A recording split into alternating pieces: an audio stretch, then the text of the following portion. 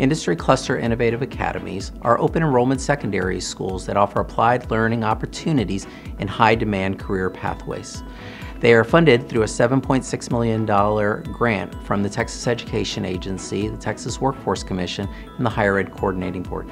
Educate Texas is thrilled to serve as a technical assistance provider for this work, and in partnership with Governor Abbott's vision to support the growing needs of our workforce and existing businesses.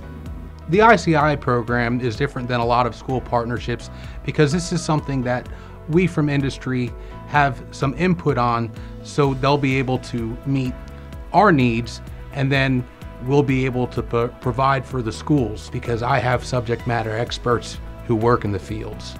And the idea is that you take students who may not view themselves as college material, may not be on a path to college, and help set them on that path. We're able to purchase equipment, software, computers, tablets, that students are able to work with on a daily basis. They're able to pursue a pathway, and those pathways will set students on a course to a very lucrative and readily available career. The benefit for us is it provides a tangible way for our company and our people to be engaged in the communities they work in. And then frankly, it provides us a broader talent pool of resources that we can pull from that really kind of help fill some of the emerging jobs that we see. One of the great things about the Innovative Academies and the whole cluster model is it really came out of Governor Abbott's vision of connecting economic development and education and equity. And in my opinion, the Innovative Academies model is one of, if not the most exciting,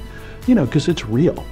You've got K-12 education and workforce, TEA, the Coordinating Board, and the Texas Workforce Commission that pool dollars, but local school districts, local community colleges, local universities, and most importantly, the missing link in a lot of ways, employers are coming together.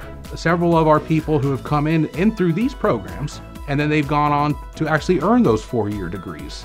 It's a start, and why not start with something that you know that there's going to be opportunities there. Where you go from there, it's all about your drive. It's all about what you want to do. How far do you want to take it? So one of the things I'm really proud of here at Educate Texas, is we are working directly, in the nexus of K-12 higher education and workforce.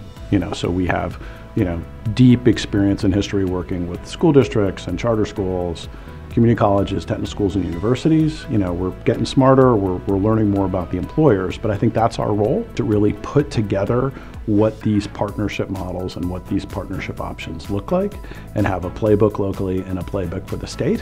One of the problems that I want our students to have in 4 years is the problem of having to decide which path to take. Just knowing that they were part of this program for 4 years and developed these skills, we know that no matter what path they pick, they're going to be successful, and it's going to be their own.